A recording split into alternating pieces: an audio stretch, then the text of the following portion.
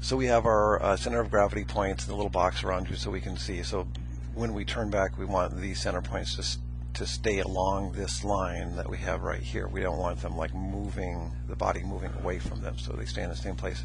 And we know because we previewed this that your hip center point is moving laterally over to left, which we don't want. And we'll actually put in the model here so you can see what it looks like on this side.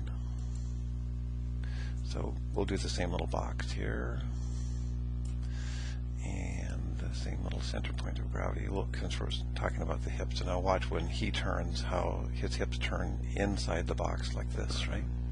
So now we'll watch your hips so you can see how it slides over like that. Okay, causes some complications. All right, so that's another thing we'll work on. So we'll do that here this morning, and so you can and you'll see the difference and feel it.